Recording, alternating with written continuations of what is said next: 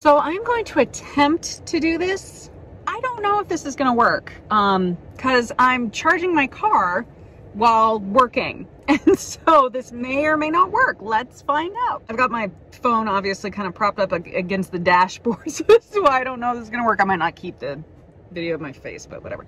Anyway, to our analysis of the day. This one's a little bit nastier than some of the other ones that we have been looking at, or if you're in my class. If you're not in my class and you're watching these videos, kudos to you for doing music theory on your free time. I've been talking to my students about the importance of being able to do these types of analyses quickly. So I'm going to do this as fast as I can, partly because my car will be done charging in 20 minutes and partly because I don't want to sit here for 1,000 years and do this. I'm assuming you don't want to do that either. Okay, starting off, we are in what looks like F major to me. First thing I'm going to do just to kind of clear my head is go through and find all of the one chords. Because if I find all of the one chords, it gives me kind of a sense of stability. One, uno, have depleted my knowledge of foreign languages.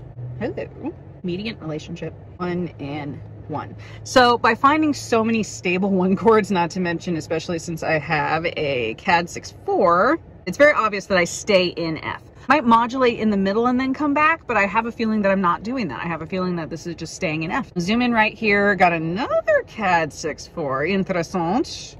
4, 2, 5, 3 makes sense if we've had a lot of deviation from our key, although this isn't a lot of deviation, it's a fair amount, but not a terrible amount. Then we want to reestablish that key. I'm talking through the spokes of my wheel like I'm an old lady. I'm an old lady. Okay, so I have G sharp, which is interesting. Is this a decorative diminished 7 chord? It's kind of what it looks like. Let's collect the pitches and find out. So I've got F, Phi, because I've got the B natural. I also have a G sharp, and the only way for that to sit comfy is G sharp, B, implied D, and then F. All of that looks like a 7 of 3, but it doesn't, ooh, it doesn't go there. G sharp, B, D is a diminished triad, of course. G sharp up to F double sharp, it's a, this is a decorative diminished 7. Okay, so I'm just gonna write this as diminished 7 because that's all I have to do, which is kind of glorious. And then we go to a 1/6. So really I should label this as a passing. Is it passing? No, it's pedal, it's pedal. This is a pedal diminished 7, so. Before we go to a could not be any more boring 4 chord, lovely. Before we go to a minor 4, noise. Before going to 1, okay, wait. No, I was thinking, oh my God, I actually found a Phrygian half cadence in the wild, but for it to be a half cadence, it has to have 5 at the end, which is why we call it a half cadence. I'm gonna shut up. And it looks like that same exact common tone, or not common tone, it's not a modulation. But that pedal diminished 7 comes back before going to another 1/6. So then we've got a, oh, you guys are gonna love this. This entire measure is the, we've had this happen once in class this semester. So for my current students, it's not that unfamiliar. So hold thy horses. Okay, so we have a 5/6/4 to 5/3 of 5 going to 5/7 where it resolves to the 1. This is a great example of how the cadential 6/4 is not 2 separate things. It's one thing. It's one harmonic device. That entire thing, you could call it a temporary tonicization. I don't really think it's a temporary tonicization. It's not long enough. And it's resolving to that 5/7, which is going to reiterate our original key. So I think that's just an applied dominant. The fact that it's quote unquote 2 chords doesn't really matter so much because remember the cadential 6/4 is a single dominant entity. Moving on.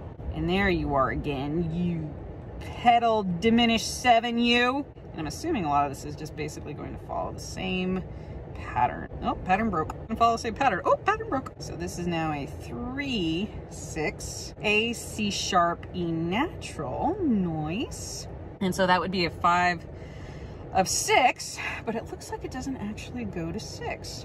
That's annoying. So this is another one of those places where working backwards will be really, really helpful. So again, we have, ooh, wait a minute. Ooh, that pedal diminished 7 is not acting like a pedal anymore. It's passing now. And then I've got a G, B, D, piece of cake. I did it again, didn't I? Yep, I did. I really need to get my brain in order. Okay, so obviously a GBD, it's not 3-6, it's 2-6. I'm just gonna give the degree back. I'm gonna go get another one. Go back to school where things are graded for you. Although it doesn't resolve when we have the thing now. We have the thing! Big 3. Because it's just a chromatic alteration, because we can do that now. Yeah, about that. Okay, so then that just goes back to, so that's kind of a violation of harmonic syntax because 2 should go to 5, 2 should not go to 3. Although this is kind of a neighbor chord, but the thing that would work against calling it a neighbor chord is its duration. You hang on to it for quite some time. I really can't think of anything else though, because this goes back exactly to that exact same chord with the exact same voicing for the 2-6. So this is like just momentary color. It's not functional. That would be the violation of harmonic syntax, but that's what it would feel like. And I'm making that assumption because I'm in my car and not my office, so I don't have my piano in front of me to be able to play it to confirm. Sometimes we don't have that option, especially in a school situation. So, all right, today's analysis. Cars up to 153 miles. I can get home on that. Adios.